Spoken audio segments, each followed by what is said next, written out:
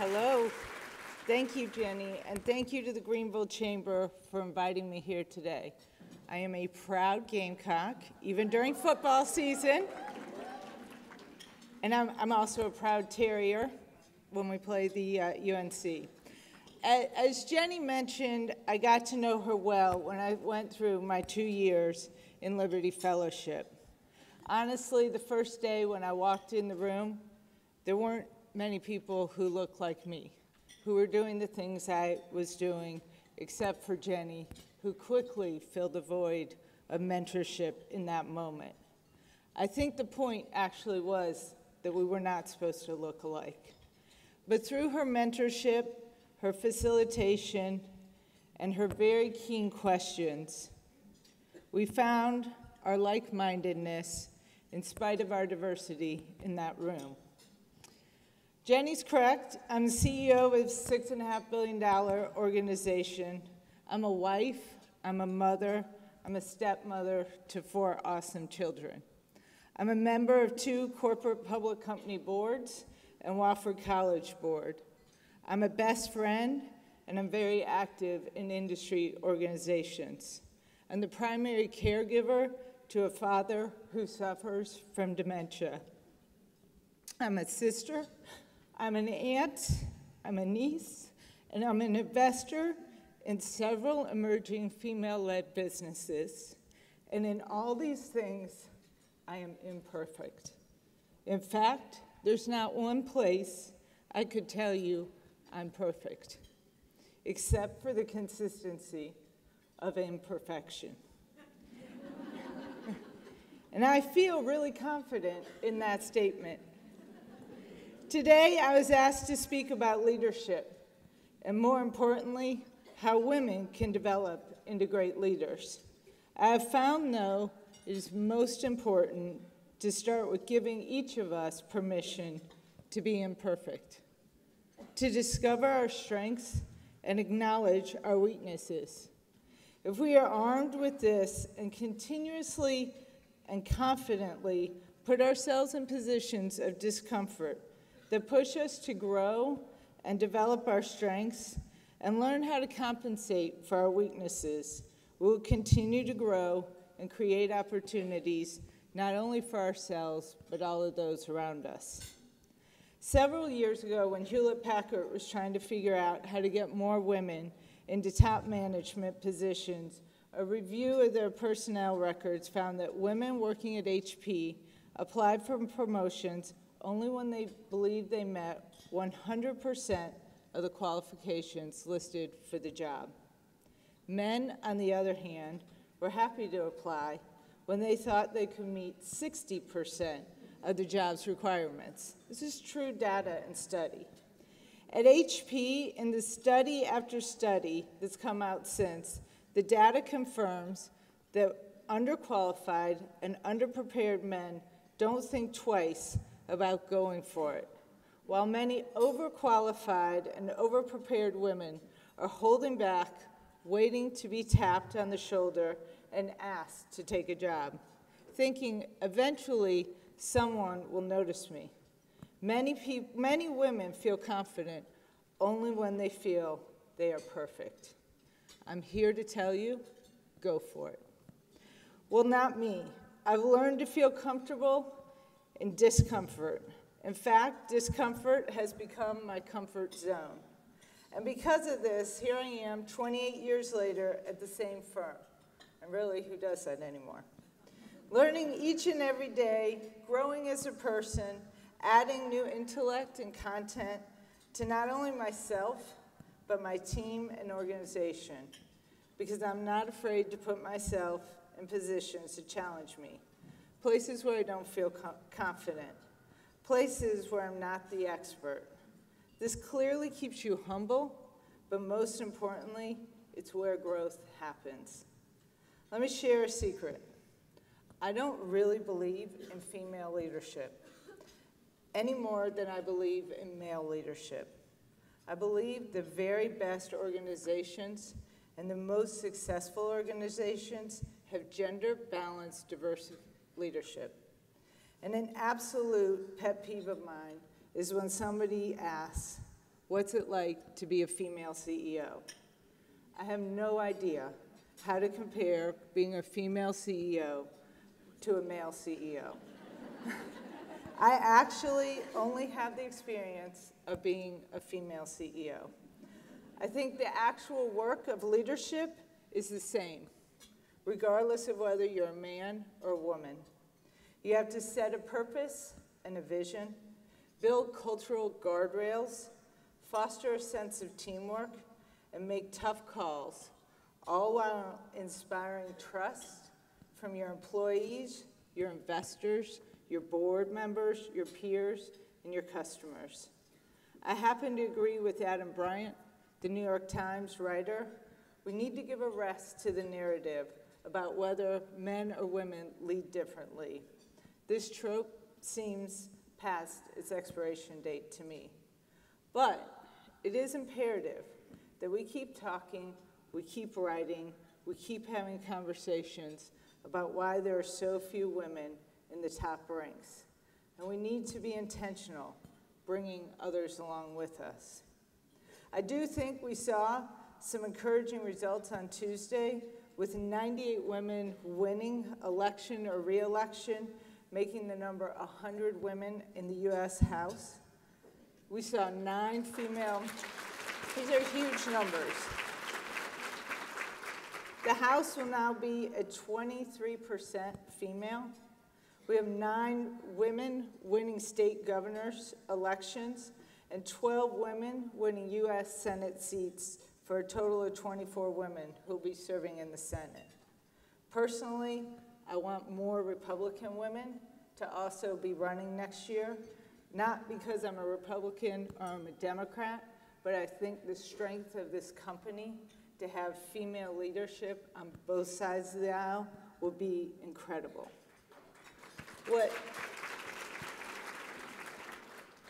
What I don't understand, though, having said that, is we're not seeing the progress in the business world. We're not seeing the progress in Fortune 500. We still have more Fortune 500 CEOs named John than we have female CEOs. And here, it's true.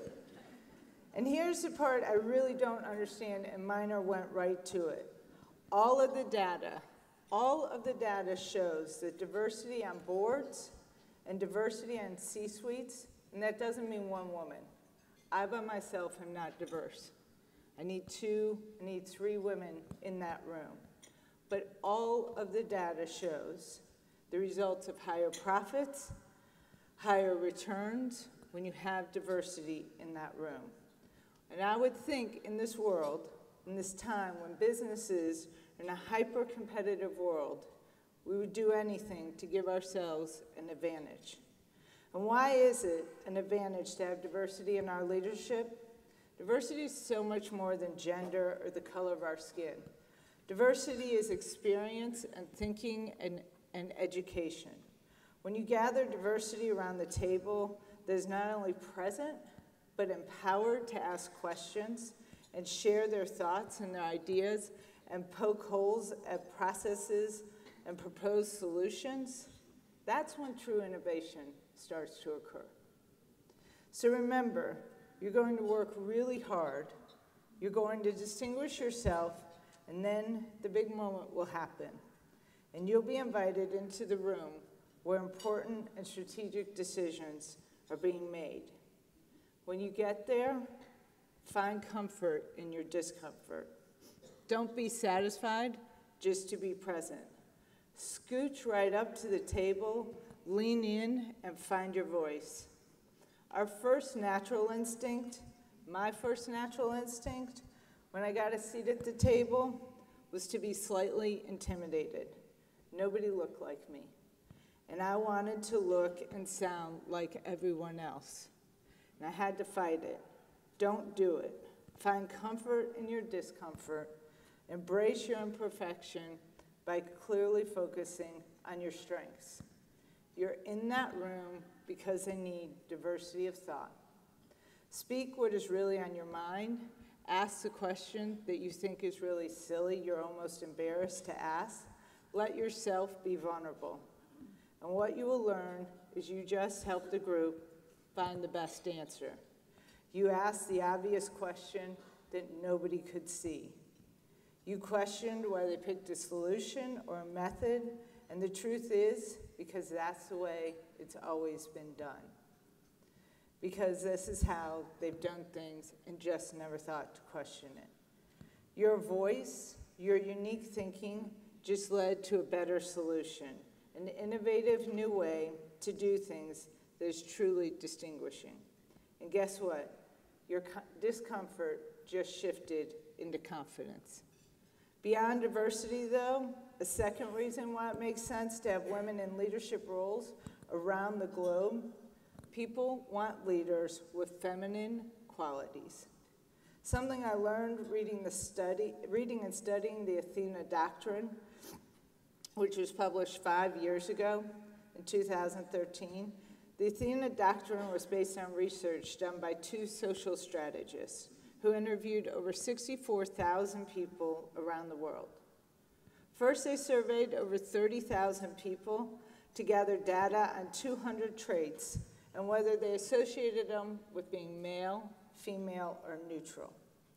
And then they went to another 30,000 people, and they asked them to rank these traits for leadership, happiness, and success. But in looking at leadership traits, what happened over and over again, overwhelmingly, 8 out of the top 10 traits associated with strong leadership were feminine.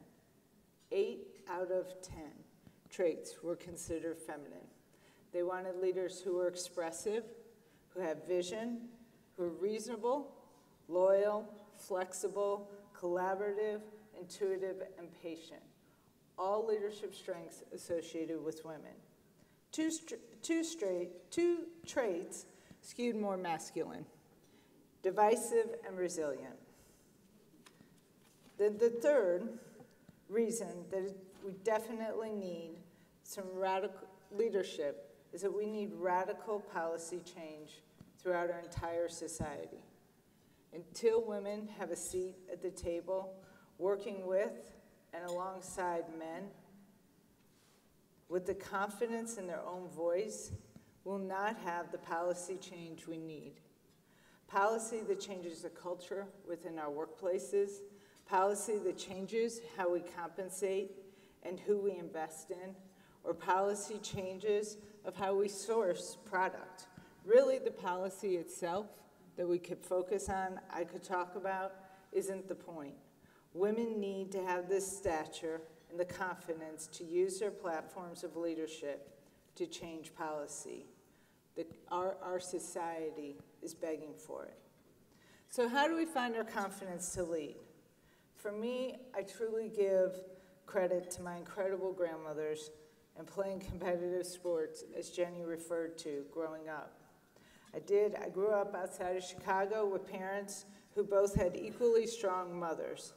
My father's father died at the age of 36 when my father was just 6, leaving him and his sister to a single immigrant woman with no formal education.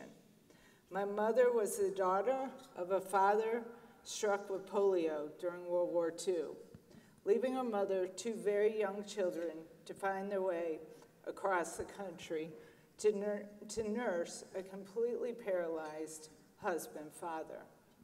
My grandmothers could have been named Athena. They had to bring their traits of decisiveness and resilience to the table because they had no male counterbalance.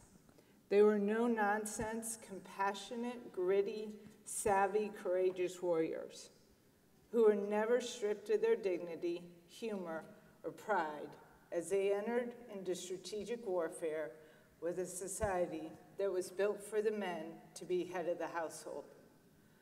They faced life's battles to raise their children, financially support their families, and put education first and foremost. Knowing their stories and seeing the results of their hard work in my parents, who was I to ever tell them I was lacking confidence to do anything? Additionally, playing competitive sports taught me a lot about failure. I was a ranked tennis player, and I played field hockey at a very elite level. When you win a tennis match, you most likely have lost several points, and in some cases games and sets, on your way to victory. You clearly make unforced errors, mistakes, failures, but when you dwell too long on these failures, that's when you lose the match. When you accept the failure and quickly correct, and then move through and focus on winning the very next point, that's when success comes. So for me, when I entered the work world, everyday small failures were very much a part of who I was. I was equipped to accept failure, understand the why, and learn from what I did wrong and quickly move on. I watch women in the workforce today, and so many do not have the skill. They're nervous to fail. Failure is imperfection, and they are thinking they're supposed to be perfect, so they never reach and they never go for it. Another secret, I journal my failures. Almost every morning I get up early. I've always been an early riser, and I like to write down the things I did wrong the day before and what lessons I learned. I know that if I go through an entire day without a small failure along the way, I'm not pushing myself hard enough. I'm not learning, I'm not growing, and I'm not bringing the best to the office, to my family, to my boards. If I make mistakes without admitting and learning, then I'm reckless, and I create chaos by repeating the same mistakes over and over again. And guess what? This does not inspire trust. And slowly your followers fall away. And you cannot lead if you do not have followers. So for me, though I did not walk into EDENS and become the anointed leader, I walked into EDENS as an analyst, about as low on the totem pole as you could be. And as I look back on my career, there were 4 really distinct periods or moments that have been defining for me and culminated in my ability to be a successful leader. I started at EDENS in 1990, straight out of the university. This was a great time to enter real estate. The previous year, Hurricane Hugo had ripped through the state of South Carolina and had significantly damaged about 30 of our assets. As a country, we're in the middle of the S&L debacle, and the RTC had become our largest lender. And Revco, our second largest tenant, had just filed bankruptcy. But everything I owned fit in the back of my hatchback, so I had nothing to lose and everything to learn. Being a good Midwestern girl, I was an early riser, and quickly I figured out that Mr. EDENS, Joe EDENS, who was our founder, would get to the office every morning between 5 and 5:30. Unlike me, he had everything to lose. Everything he owned was at risk in those moments.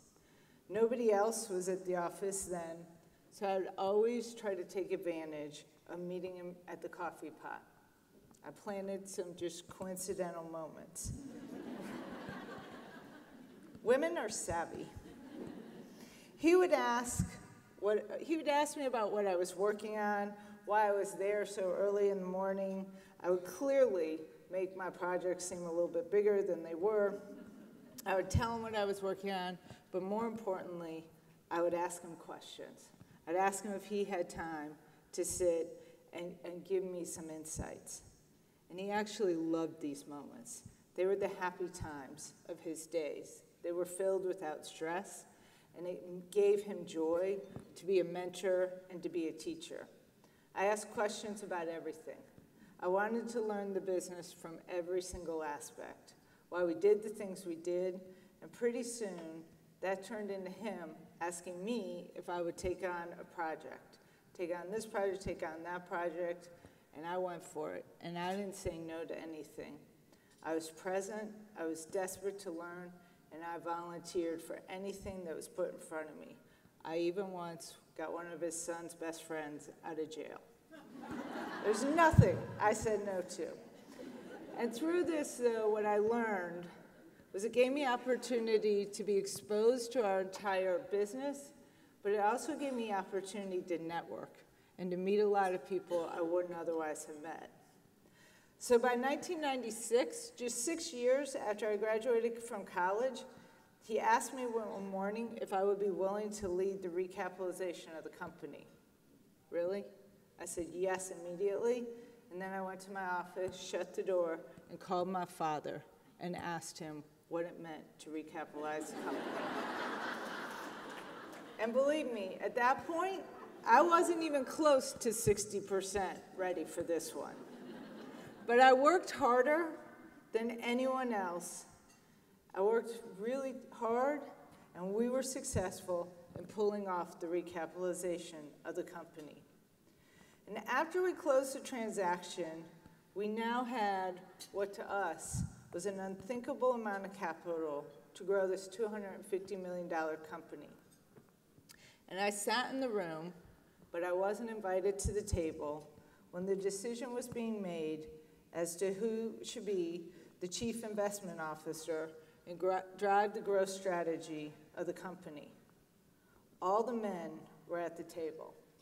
All the men were talking about me like I wasn't sitting there, saying how I was not ready for the responsibility, I was young, I was a female, I was Southern, and finding comfort in my complete discomfort in the room, I finally stood up, not waiting to be tapped on the shoulder, and looked them all straight in the eye and said, yes, I accept the chief investment officer job that you're trying to talk yourself out of offering me. Thank you, and I'm going to get my new business cards immediately.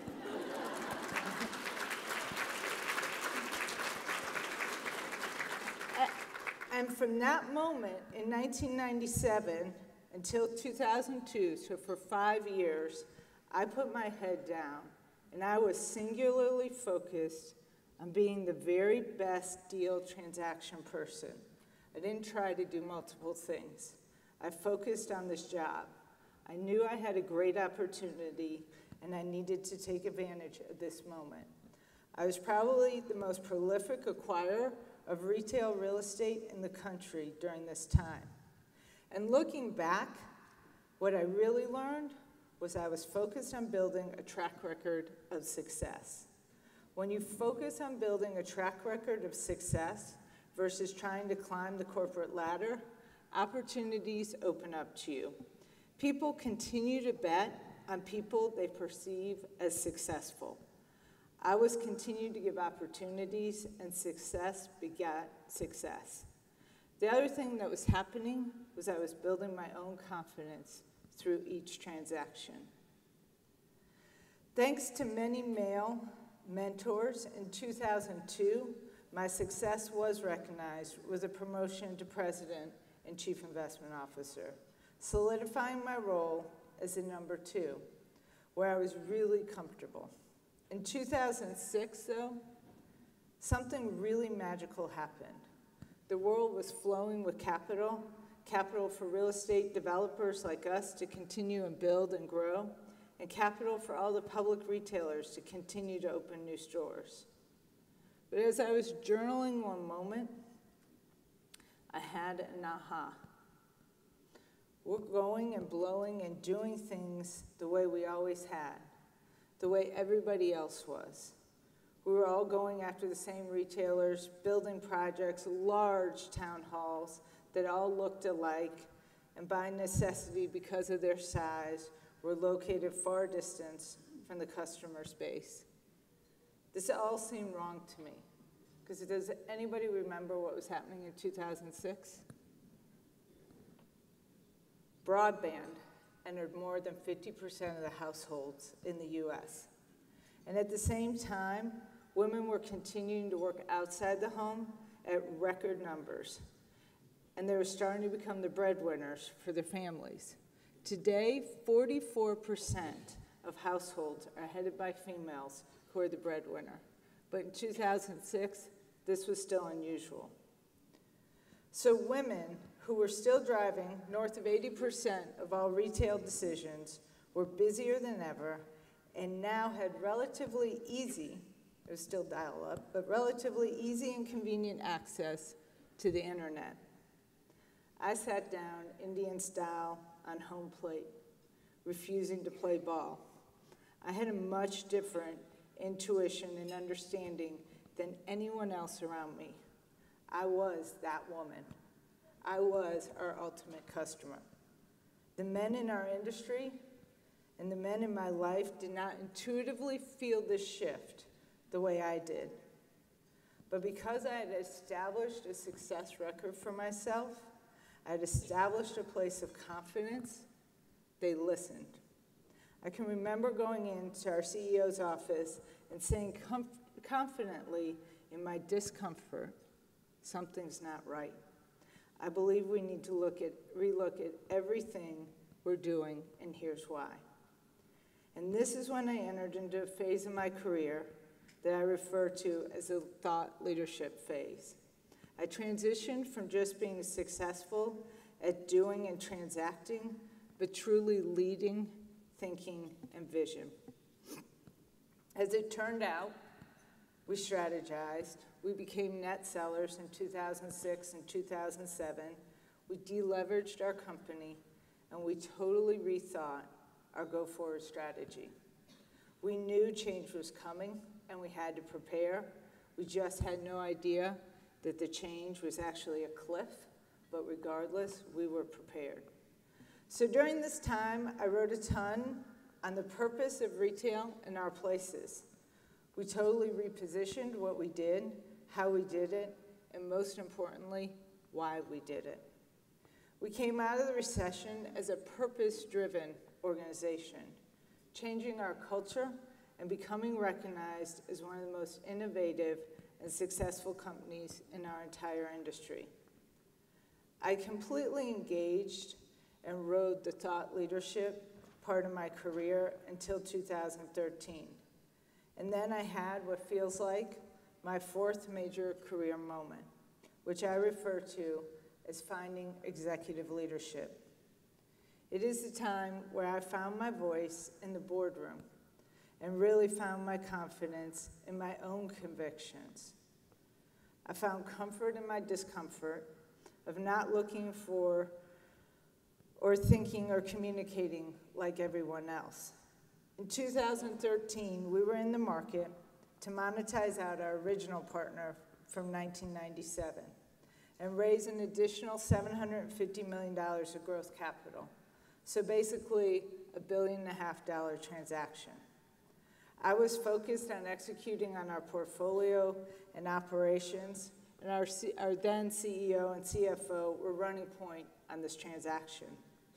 They would call me in for certain pitches, which basically entailed they would put together a great pitch book and tell me exactly which slides I was assigned to and give me my script of what to say.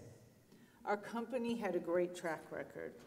They would start every pitch just like everyone else in our industry by going through the charts and the graphs of our track record, which were distinguishable. Their numbers were great. We looked like everyone else. We spoke like everyone else. And this was not an everyday transaction. This was $1.5 billion transaction that would take something distinguishing. So we weren't making great progress. Finally, one day, several months into this, we were sitting around the boardroom, and I found comfort in my discomfort.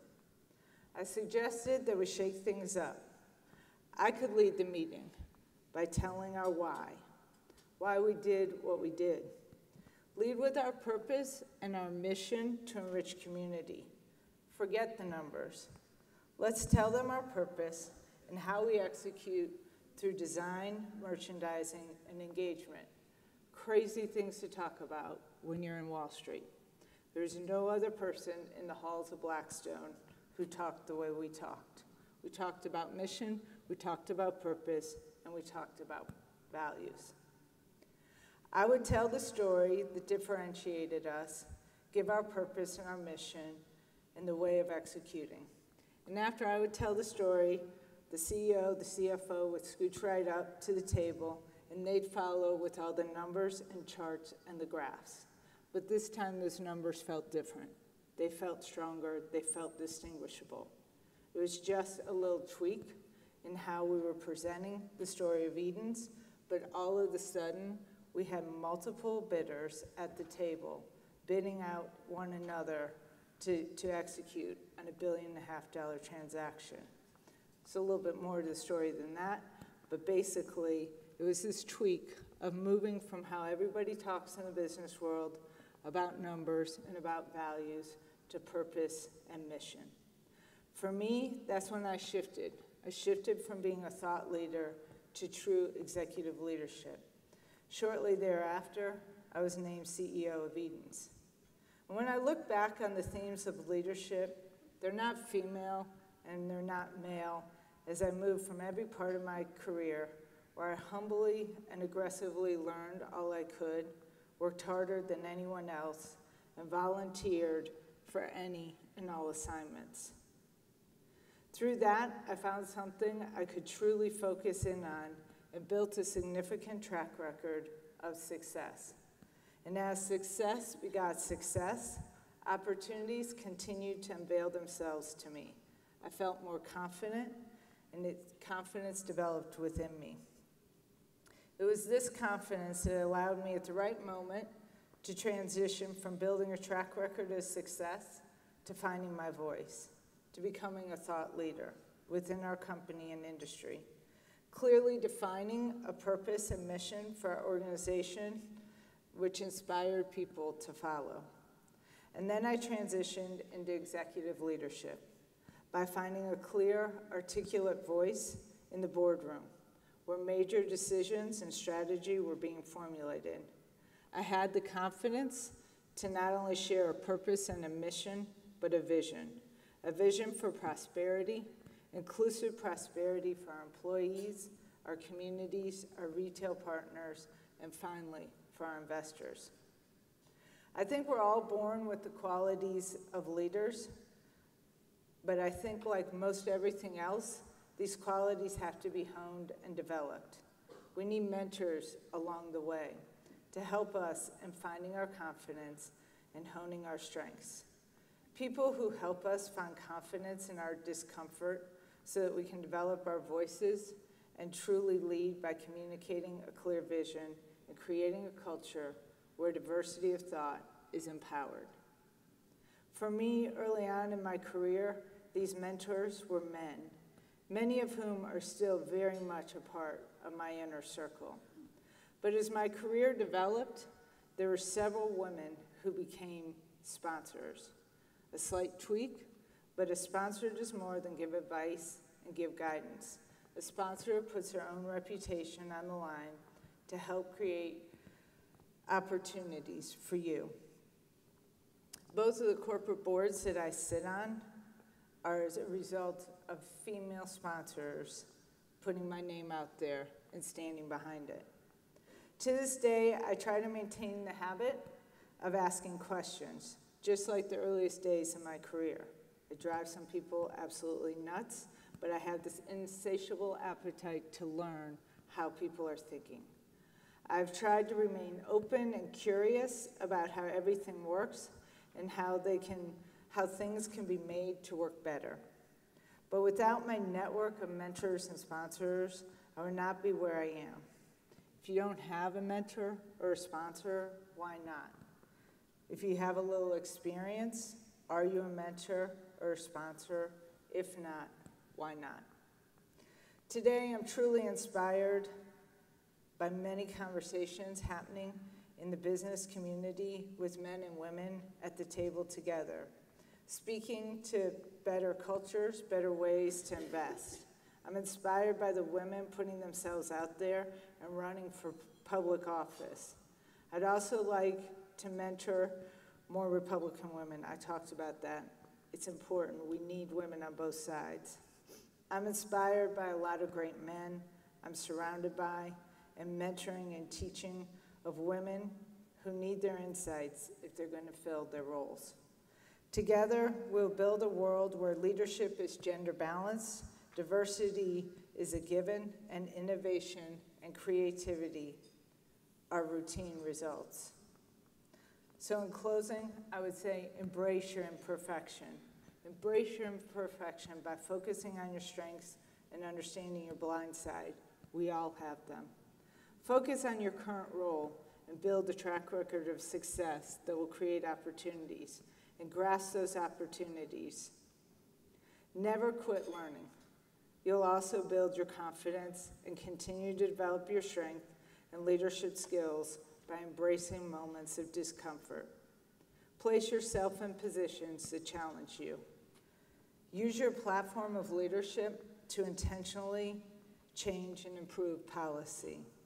And finally, be a mentor, be a sponsor.